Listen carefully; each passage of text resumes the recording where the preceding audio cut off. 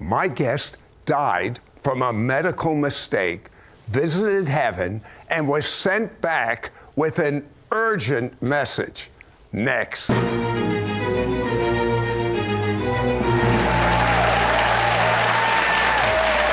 Spirit, you're our most important guest. Thank you, thank you, thank you that you're already here. Thank you. This is your platform. Take over. Rabbi Felix Halpern has an amazing Jewish legacy from his parents. Felix, tell us about that. I think it's terrific. My journey to my Judaism was pretty much like the Lord took the Israelites to the Promised Land, the long way. And it began, of course, it comes from one side is Orthodox Judaism, but the other side is rooted in Nazi resistance. My father was raised in an Orthodox Jewish home. My grandfather was an Orthodox rabbi in Germany. My father was the only one that escaped. The rest were killed, went to the camps and were killed. And my father made it through the transport that the nations, the UK and different nations were transporting Jewish children out of Germany into Europe. And my father went into the Dutch underground to be hidden there in safety. Just happened to be my maternal grandparents, who were resistance fighters, who were underground leaders and fighting the resistance of the Nazis. And so in that time, my father saw the sacrifices of the Dutch Christians. And that had such a tremendous impact on him that brought him to the decision to receive Yeshua. However, at that particular time, there was no understanding like we have today, number one, of Messianic Judaism. It was in its infant stages. Many people believed, like there are replacement theology and different things, that a Jewish person, when they receive Jesus, Yeshua, is no longer Jewish. And that's what he was indoctrinated into. And that's what you were indoctrinated I was indoctrinated into that. He did everything he could to hide his Judaism. You were raised Christian, yet there was something lacking. In 1970, you're driving your car and you call out to God. What happened? I was working one morning and I was going out on the road and I had reached my ultimate desperation. I met my beautiful wife. She was strongly rooted in Judaism. The conflict began to emerge. It was love at first sight. You know, we met and 6 months later we were married, and we've been married now for 47 years. But I was beginning to be stirred by that. And I remember there's a place in New Jersey called the Ramapo Reservation. And I pulled over into the car and I cried out to the Lord and I asked Yeshua, Jesus, to come into my life and to make my life whole. And when I opened my eyes, there was like a curtain, like this set, a curtain drew, and I saw light and I saw everything different. I went home that day and my wife immediately knew the difference. I was no longer this religious, rigid guy. It was a problem. I was raised religious, and there's a rigidity to a religious spirit. Did you feel anything or see anything when this presence came on you? I felt the power of God. I felt the power of Yeshua enter my life. I felt the Spirit of God in my car. That curtain drew, and life was different. There was a different scenery before me, and I went home that day. And because my whole character changed, and my wife knew, whoa, something's changed. She no longer was seeing this guy who, through religious eyes, rather fanatical, quite frankly, I was. It was unrelenting. It was really bad. And God just changed everything. And I loved her for who she was. I became a totally different person. 6 months later, she had received the Lord because she saw the absolute transformation in my life. Not only did she receive the Lord, but you had to unlearn what is called replacement theology, that the Jew or Israel has been replaced by the church. Well, God doesn't change, so I'll give you one guess who made the changing. But the truth of the matter is that as life went on, in 2019, he went to the doctor and there was a medical mistake, and he died. Now, I've never died, and most of us have never died. I want to know what that dying process was like. You saw an angel. What happened? The process to death was terrible. My body was filled in a toxic storm from a misdiagnosis. I consumed 7.5 months of medication in 29 days. The doctor misdiagnosed me, and quite frankly, when I came back and I was really wanted to share my story with everyone, I called the pharmacy, and the pharmacy immediately changed my medical records because they wanted to make it look like they made no error, right? But the journey to death was painful. And that one Friday night, it was the whole month, the culmination of that month. I was in absolute pain. My body was on fire. My wife, I say this all the time because I have to say it, because my wife has finally forgiven me for not telling her. I never wanted her to worry. I just didn't want her to worry. And that night, Friday night, I'm in terrible pain. I didn't wake my wife up. I'm going downstairs to lay on the couch, and I said, if the pain is still there, if it has not relented at all, I'm going to tell her to call 911 and go into the hospital. But it didn't happen. I went down to lay down, and you know, I get emotional when I share that point because I still live the moment of the tearing of the body, the feeling of the chest caving in, the moment that mortal life ends, that split second. So that's a bump for me. I have to get over that one. So it happened, and my spirit just left my body. My spirit actually, it stepped out of my body like I'm getting up from a night's sleep. Just stepped out. All the pain you had? Gone. Everything was gone. I rose to the top of the living room where I was. My body was lying in the spiritual realm, lying on a horizontal position. There was an angel there that was waiting for me. But as I'm in the spiritual realm, I'm looking down at my body, lying lifeless on the couch. I saw instantly, in a moment of time, prophetically, my wife and children around the kitchen table planning my funeral in absolute sorrow and devastation. And it was in that split second I felt a heaviness. But the angel was there over my body it was the strangest feeling that has taken me some time to understand the purpose of why I do what I do today now, the message. Let me take you to heaven, because I'm told it's a no-time zone. That's why when God sees something that's going to happen and his prophets record it in the Bible or say it, there's no guesswork. He's seen it already happen. What's it like to live in a no-time zone?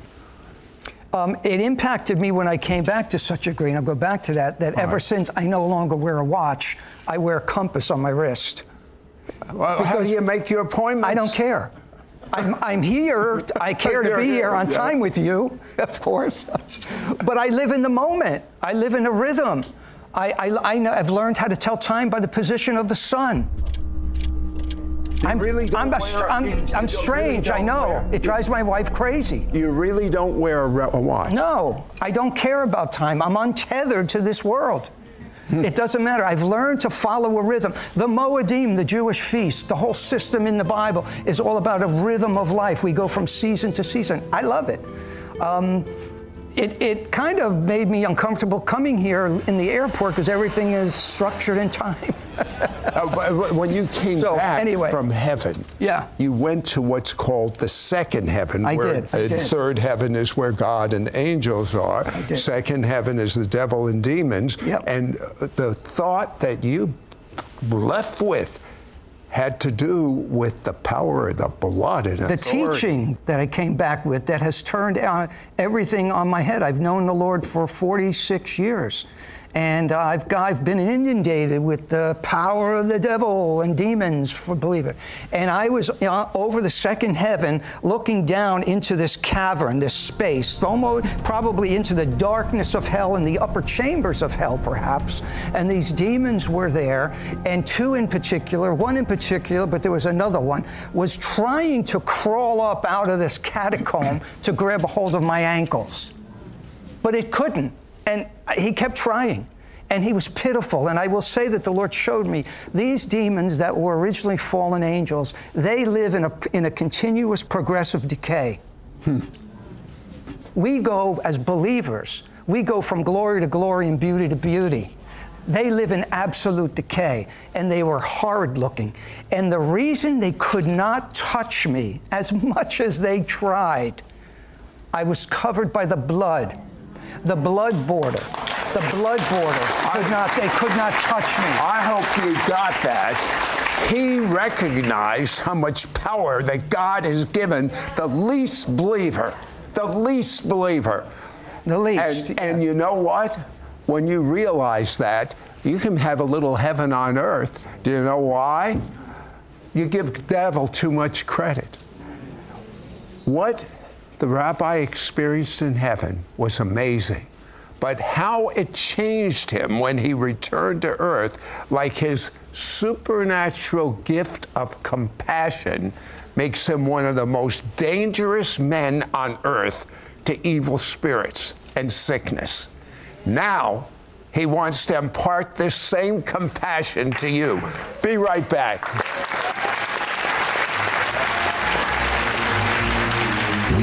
Right back to It's Supernatural. Call or go online at sidroth.org to get Rabbi Felix Halpern's brand new book, Dancing Past the Darkness, The Glory Mindset, and also receive his new devotional book, Living with Heaven's Glory Mindset, 31 Days of Kingdom Glory. Plus, you'll get his new exclusive 2-part audio CD set, Adventures in the Secret Place, and get a special bonus CD, Replacing Replacement Theology, all yours for a donation of $39. Shipping and handling is included. Ask for offer number 9871. With Rabbi Halpern's brand new book, Dancing Past the Darkness, you will learn the 5 steps to detachment from the world so that you have more freedom in God and live a glory-driven life in turbulent times. Live life as a dance and have glory eyes that will let you see through the present darkness in this age. Receive third heaven revelation and discover your full authority to break the devil's power over your life. Operate in the glory way with a glory mindset and in glory authority. Do you have the courage to go on this 31-day adventure to change your life? Rabbi Felix Halpern says yes with his brand new devotional book, Living with Heaven's Glory Mindset, 31 Days of Kingdom Glory. Grow in God with this step-by-step 31-day devotional featuring a daily theme, a prayer, an action point, and a space for journal entry for each day. With Rabbi Felix Halpern's 2-CD audio set, Adventures in the Secret Place, and the Replacing Replacement Theology Extra Bonus CD, you will become less attached to the world and more attached to the heavenly mindset when you learn to operate from out of the secret place. Combat the resurging evil of anti-Semitism in America and around the world as Rabbi Felix exposes the imminent dangers found in replacement theology. Call or go online at sidroth.org to get Rabbi Felix Halpern's new book, Dancing Past the Darkness, The Glory Mindset, and also receive his new devotional book, Living with Heaven's Glory Mindset, 31 Days of Kingdom Glory. Plus, you'll get his new exclusive 2-part audio CD set, Adventures in the Secret Place, and get the special bonus CD, Replacing Replacement Theology, all yours for a donation of $39. Shipping and handling is included. Ask for offer number 9871 or send your check to Sid Roth. It's Supernatural, P.O. Box 39222, Charlotte, North Carolina 28278. Please specify offer number 9871. We now return to It's Supernatural. Now, Rabbi Felix, you're from Jersey, not from Texas. Why are you wearing boots? When I came back from the second heaven and I saw the powerlessness, the impotence of the devil and his demons, I wear these boots, these snake boots, python boots, when I'm only out for assignments and spiritual reasons. To remind me, not me, remind people that the devil is under my feet, and I happen to take the devil and make boots out of him. I hope you didn't miss that last line. He likes the idea of making boots out of the devil. Because he's always under my feet. Tell me, because I knew you before you went to heaven. I'm sorry to say that. I've known you many years. No, you're a good guy, but nothing like what you came back. No. Tell me about, as I read the New Testament, I see when there were great miracles by our Messiah, Yeshua, Jesus, it says he had compassion. Tell me how this compassion operates in you now. My heart breaks for the lost. I don't win the lost because it's the thing to do, or it's a mission, or I know it's a responsibility. Yes, all those things somewhat are true. But in the face of a person in need, I weep, I break. I feel the compassion of my Father for them. I felt the compassion of Jesus, Yeshua, before he ministered to people, whether the person needs healing. I feel the weight of sadness, and not human sadness, not a human mercy. It's a God-given love and compassion for people to come into the power of God and come into the healing. It's driven by that supernatural love. Now, when this compassion is released, there are so many healings that occur. I mean, major healings. We just have time for one. Tell me one. I was at a place and I prayed for a man to see, and I was weeping for that individual and laid my hands on that individual and began to proclaim sight in that individual and began to proclaim sight into that individual and proclaim sight into that individual until those eyes began to see, and miracles are happening. Because as you mentioned, what we've seen in the Brit Hadashah, we say the New Testament, right? The Jewish New Testament. This was commonplace, and miracles have never ended, regardless of what teachings try to dissuade us from believing once again that God is the God of the impossible, that he's the same yesterday, today, and forever. And since we have not reached forever, we're in today, he's the same. I'll tell you what. Tell us just a few, we only can cover a few nuggets of your brand new book, Dancing Past the Darkness. Some things you've learned. Dancing Past the Darkness was my story of living 3 days as one who has been in heaven and has returned. And I'm walking in this world, quite frankly, I see things objectively. I'm unattached. I see things, I feel like I'm a pilgrim or I'm a visitor. I'm a visitor. And I'm on the outside and I observe, and I'm more of an observer today. I can see people's eyes and I can look into their soul. The Lord shows me the condition of their soul, not me, it's him that does that. So I'm able to pray for them, I'm able to be used of the Lord in that. The dancing past the darkness is learning to dance through life. Because we have complicated the glory, Sid. We complicate everything. And I can say one amongst many is the glory is something that it wants some elbow room. To every believer, everywhere, who is a born-again, spiritual believer, the glory wants to move through them. But it also, out of my time in heaven in the first 3 months, the Lord taught me about detachment. Now, the Lord said to me when I came back that this will either be transformational or transactional. He said, if it's transactional, you're going to enjoy it, you're going to bask in it, but a year from now, it will be a past experience, and that will be great. But if it's transformational, it will be a life change for you. This will be the beginning of a new calling for your life, and it will be something that you will have to pay a price for. And I have. And part of that price is disengagement, is a sense of detachment, being able to walk with objectivity, being able to realize at any moment, no matter where I am with my wife, and she's, I love you, Bonnie, greatly, adjusting, because I live with a reserved parking spot every day, wherever I am, for the Holy Spirit to come in and say, stop what you're doing, go over here. Driving down the road, go into that parking lot. You're at the store, stop what you're doing. There's a man over there that needs prayer. There's a woman over there that needs encouragement. Every day is a day where the Spirit of God is moving. What did you learn about God's sovereignty?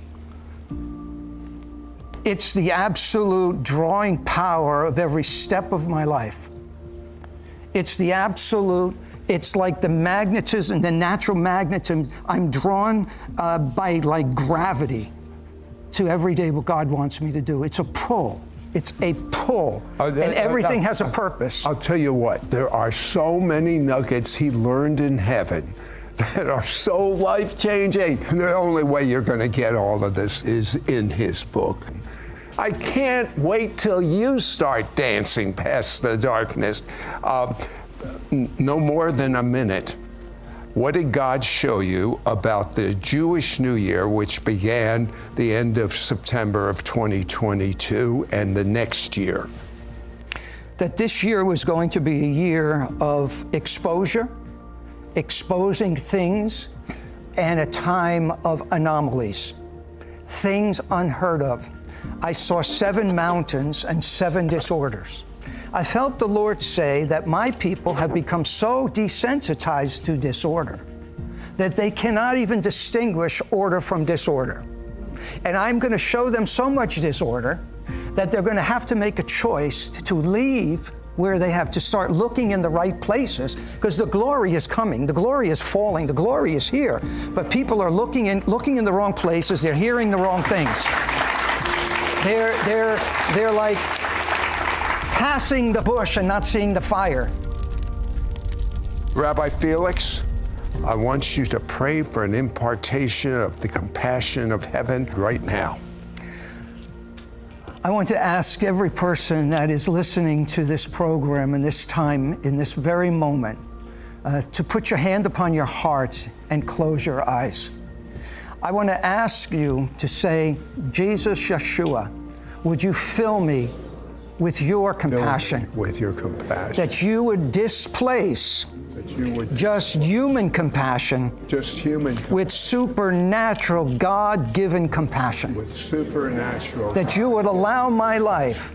That you would allow my life. To be activated. To be activated. By your Spirit. By your Spirit. By your love. By your love. By your power. By your power. That you would use my life. That you would use my life. For your glory and honor. For your glory and honor. And if you're listening and you want this, but you do not know the Lord, you do not know Messiah, you may be Jewish and you've been raised Jewish and you don't know any different, I want to ask you to say this prayer. Dear Yeshua, in the name of the God of Abraham, Isaac, and Jacob. In the name of Abraham, Isaac, and Jacob.